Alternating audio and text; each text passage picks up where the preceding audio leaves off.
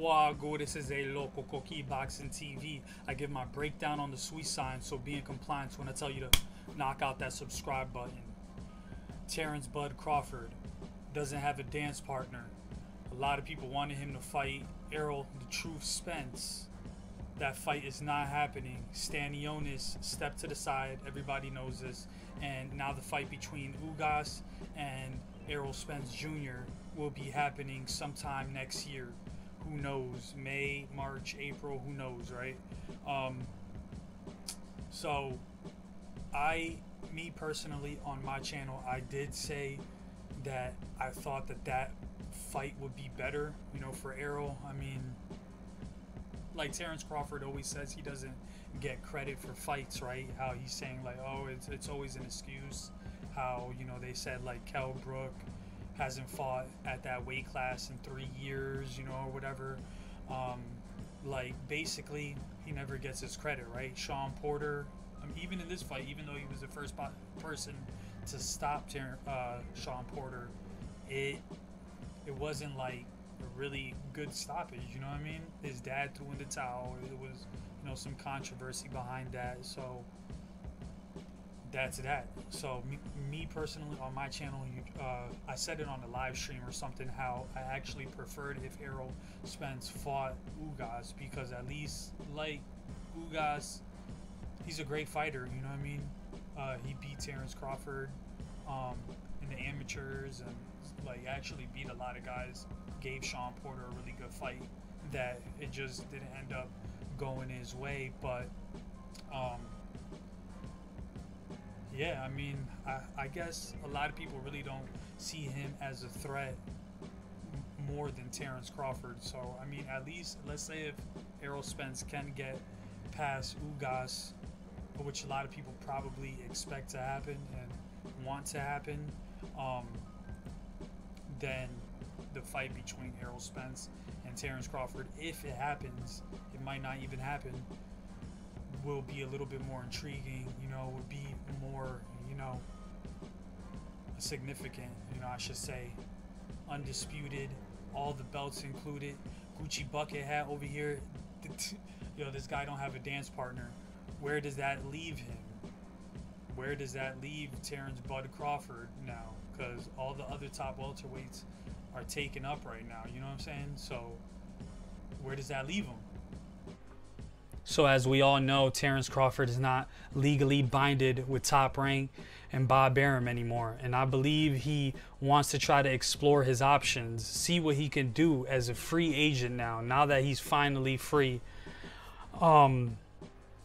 This is a quote from Terence Crawford. "This is something which is going to be big, very big. It already is in certain areas, and a lot of people are taking notice of it. It is the future." And he is referring to this company called KOmbatchain. A lot of people attended this convention, and basically like a introduction to this new piece of technology. Guys like Roy Jones Jr. was there, Eddie Hearn, Sonny Edwards, Alexander Usyk, Josh Taylor, Regis Prograis was there. A lot of people were there, you know. John Pascal, I think, was there too. I seen a video of him in there at this convention talking about KOmbatchain. Now, KOmbatchain is a new piece of technology that's backed by the blockchain, offering NFTs. I'm not like a huge expert on this stuff, but NFT stands for non-fungible token. Basically, you can buy and collect these pieces of, I guess, art or media, videos, clips. I'm not sure exactly what. Basically own it, and maybe over time it might start to add value. Roy Jones Jr. was actually standing behind this, saying, "Hey, Terence Crawford, you don't need nobody. You can do this on your own 2 feet, man. If I had this KOmbatchain stuff back in my day, I'm telling you, man, I would have been the biggest thing, blah, blah, blah." Roy Jones, listen, man, you are one of the biggest boxing figures in the whole sport, man. Complete legend, living legend. in the flesh, offering advice to Terence Crawford. And all of us as fans know what probably should happen if he wants that Errol Spence fight, or whoever wins against the fight between Errol Spence and Ugas. You know, I would love for him to sign to PBC and stuff, and have business with Al Heyman or Floyd Mayweather. So I don't know, Floyd Mayweather. I don't know, but Roy Jones is totally behind this whole new technology, KOmbatchain. It offers things like a medical insurance, or you can like basically promote yourself, show like clips, like live sessions, behind the scenes type of stuff. It's really so new that it's so hard to even basically like talk about it. You know what I mean? It's a lot of things. I try to go through it. Look at this KOmbatchain app, the integrated super app that brings together each of the different elements of the KOmbatchain ecosystem in an easy to use format, underpinned by the Combat Utility Coin token or whatever. Combat Care, an initiative to grow and sustain the sport by protecting athletes, providing practical support, basically like insurance and stuff like that. Basically, it's an app that you can like, I'm guessing it's not like you buy, sell crypto, but it kind of is going along in that type of lane. You know what I mean?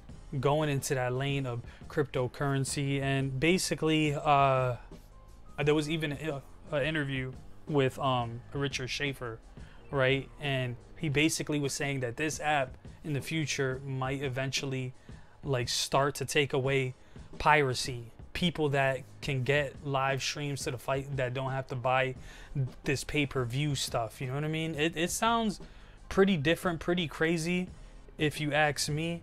I'm not sure where exactly Terence Crawford will fit into all of this, into the KOmbatchain, but it's pretty interesting, and I want to see exactly where he goes from here. Combat NFTs.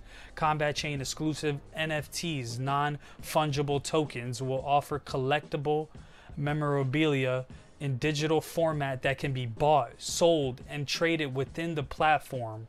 Okay, backed by the blockchain and featuring the biggest stars of boxing from the past, present, and the future. These one-of-a-kind digital assets will help fight fans connect with the sport like never before.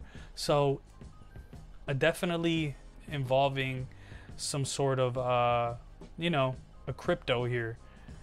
So like I said, I'm not sure where Terence Crawford goes from here. A lot of people are backing up this whole KOmbatchain. Like, I'm trying to see, look at Golden Boy, IBF, IFL TV, based in like the UK and all that. And it's just crazy, man. It's crazy. It's like absolutely crazy. Look at this Golden Boy fight, behind the gloves, WBC, WBO. It's just interesting to see where they decide to take this. Queensberry, MTK Global. So it's interesting to see where Terence Crawford is gonna go with this, man. He's obviously interested if he decided to actually attend this, convention. I don't know, man. It's crazy. Drop your comments down below. This is a local Koki Boxing TV where I give my breakdown on the sweet science. I don't know where he goes. Will this help him get that Errol Spence fight or the Ugas fight?